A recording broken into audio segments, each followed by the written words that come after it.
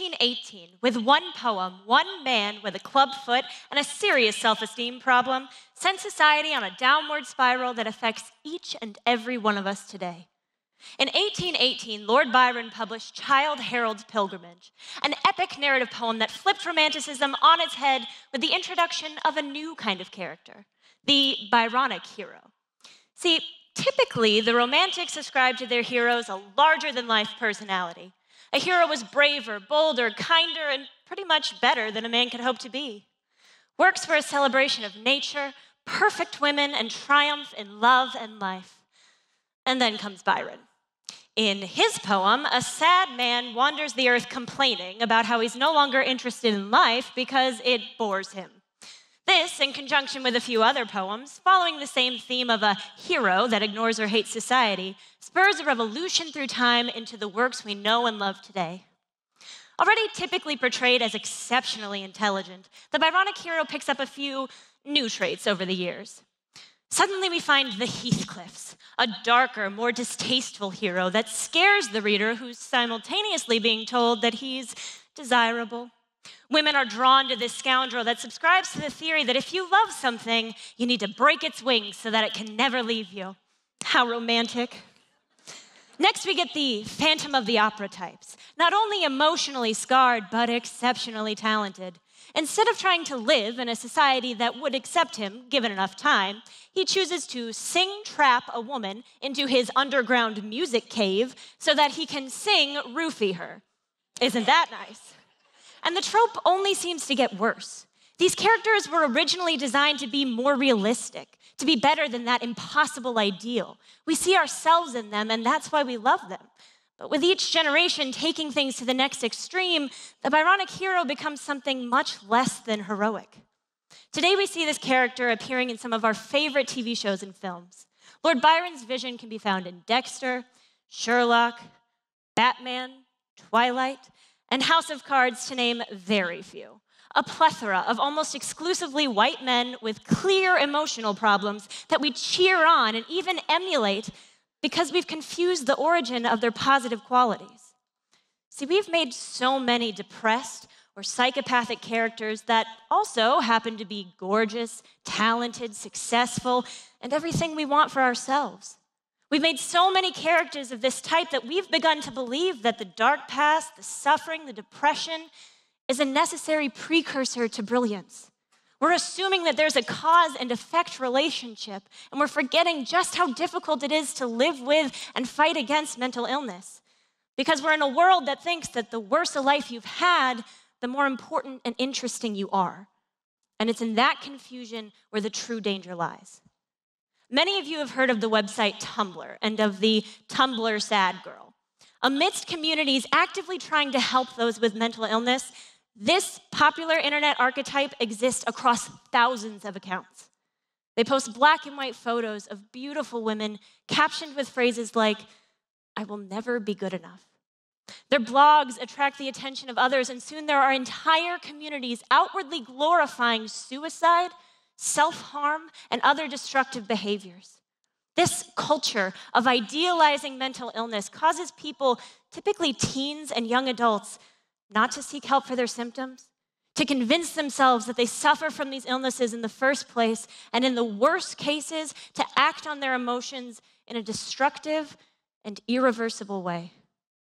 They lure people in through the false connection between beauty and torment. They proliferate the lie that mental illness and its Byronic traits are the cause of creativity, beauty, and irresistibility, even though anyone that's graduated high school can tell you correlation does not, in fact, equal causation.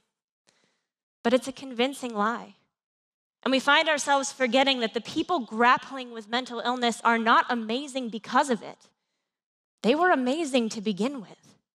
We forget that it is more than possible to be incredibly talented in a full-color world. And we forget that all the positive aspects of our Byronic heroes can exist in a positive being. But why do we forget that so readily? And why does it happen so often today? You see, the reason we fall into this mode of thinking is because what most of us want is to be both unique and supported. In the developed world, those of us with access to popular media typically don't want for food, shelter, safety, or close relationships. We've ascended up Maslow's hierarchy of needs, past having to center our lives around survival, and now focusing on our more complex internal needs. We need to be supported, something that these online communities offer for the entrance fee of a few black and white photos. We need to be unique, something that is easily attained through mental illness.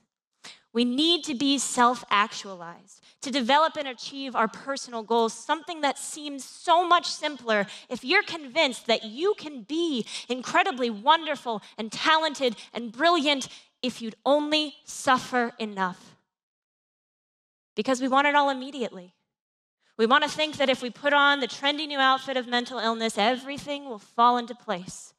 We're in a society convinced that you are more interesting and worthwhile if you're hurting. And it is so much easier to hurt than to actually work towards being extraordinary. So we build our lives around our tragedies instead of centering them around what we love about ourselves.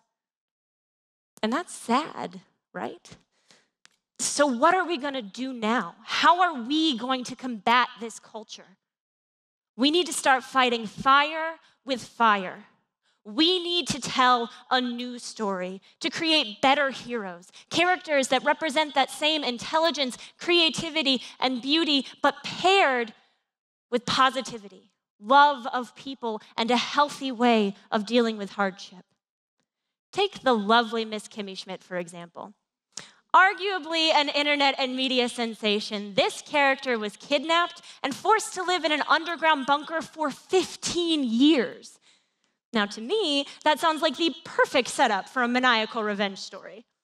But instead, Kimmy Schmidt travels to New York City to create a better life for herself, constantly refusing to be deterred or defined by what happened to her. We need more Kimmy Schmidts in our lives and on our screens. More celebrations of life and the incredible things that exist in this world. More characters worth emulating, because the change that needs to happen doesn't end with your Netflix queue. We have to embrace this in our lives as well, to recognize that we are not the combination of all of our troubles, but the aggregate of the good that we do in this world. You don't have to be a radical optimist. But you must reject the idea that profound sorrow creates a profound individual. We have to be the ones that break the cycle of idealizing mental illness so that the people that are actually hurting can get the help that they desperately need. So let's ignore the easy route. Let's recognize that an individual that is incredibly resilient, positive, and warm is just as unique as someone that is self-destructive. That the people who work towards becoming better people are the only people that ever really become self-actualized. And that we can all support and rally behind some much-needed light in a sometimes dark world. Thank you.